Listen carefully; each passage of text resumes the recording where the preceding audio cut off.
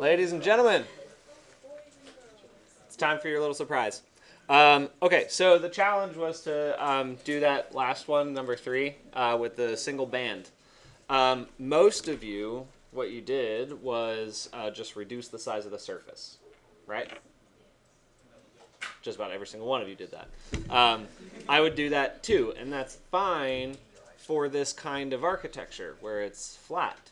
But what is really powerful about this software is that it doesn't have to be on a flat surface. So if I had, let's draw a line here, make a copy of that thing,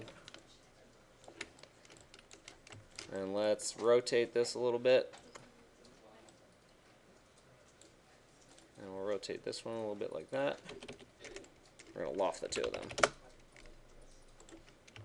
Okay, so I've got this surface here, right? It's totally warping, and it's just not flat. It's the opposite of flat. So what's neat about this is you can actually use the same definition for something like this, and you can apply it to this surface as well. But what happens when you need a specific subset of that surface, but you can't break the surface? That's the key. So what happens is you need to then select what subdivisions you're going to operate on. So let me just kind of reduce this a little bit so it's easier to see. So I've got 9 panels on here, and I need to figure out which ones I need to create that single band. So let's say I want that middle band. I can go to, let's go to Surface and Analysis, and we're going to look at those panels and what number they are. So 0 to 5.0. There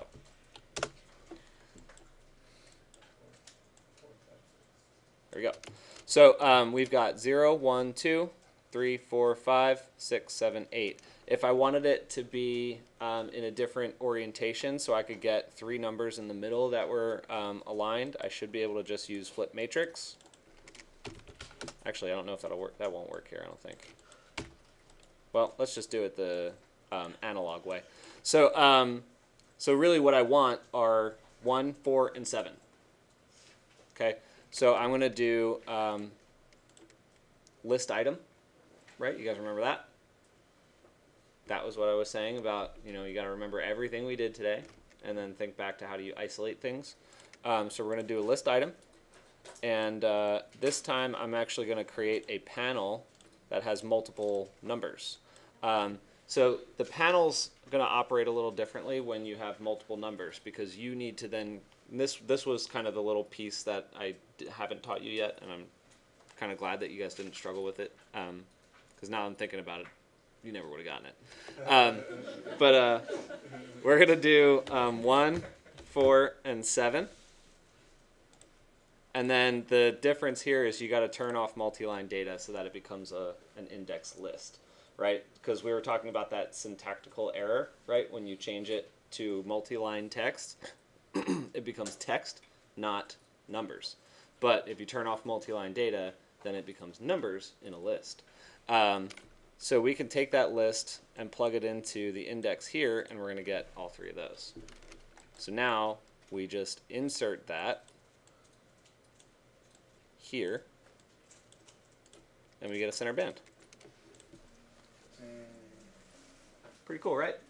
Not that difficult. Also, not that accurate. So like it works for this, but what happens if I change the number of panels?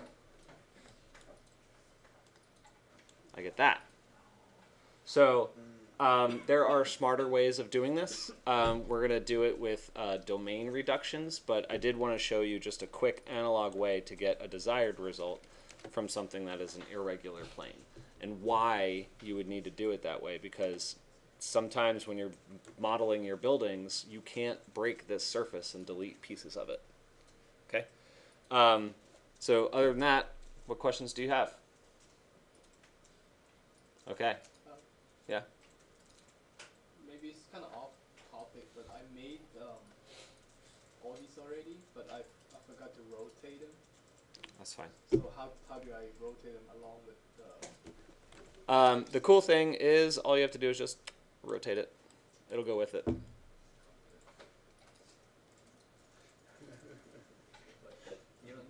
You guys are, I can see that you guys are impressed with this software already. Oh yeah. That's good. Okay, I'll take a look at it. Okay, so I was gonna show you like the domain reduction thing, but I think like with 15 minutes left in class, basically, I'm just gonna leave it at this, and then we'll start doing like some normal stuff because that's gonna get a little bit more complex and lead into a different conversation. Okay, so that's it for tonight. Feel free to keep working on this, and maybe you can even try this before you take off, and then I'll see you guys on Wednesday. No homework. Huh? No homework. No homework. I'm not really much of a homework person. Oh, so just a heads up, guys. This particular class, like, it's going to be really intense in terms of lecture up front. So we're gonna and I hope you guys can keep your energy high enough not to fall asleep when I'm lecturing for like the entire 3 hours for like the first 4 to 6 weeks of this class. But with this type of stuff, like you've picked this one up well enough, and that's great. But like you've got to have a really strong foundation before I can let you guys start doing things creatively. So yeah, it's going to be pretty front-loaded on the lecture stuff, and then like it'll lighten up and start to taper off kind of exponentially toward the last couple weeks. Okay? Just giving you the lay of the land. Yeah.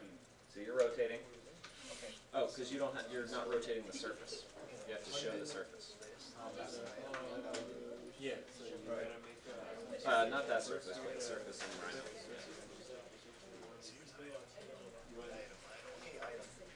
Yeah, you put it in between the Oh yeah.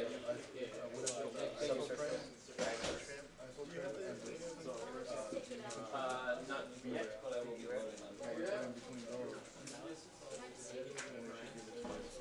Yeah. Do you want to get the just one line and turn off the two line tags? Oh yeah. I teach every class. Mark, you did a good job, man. Yeah, I mean, Kind of rough up the warming up because you guys are all right. Like I was like trying to hear it and I was like looking at you on the mouse. I like the drawings, man. The drawings you put on there is awesome. yeah, that's fine. Yeah. We could just do that quick. Okay.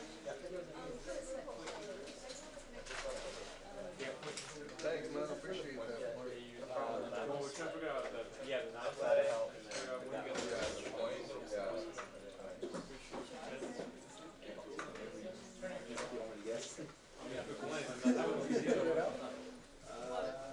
Figure out how to do it.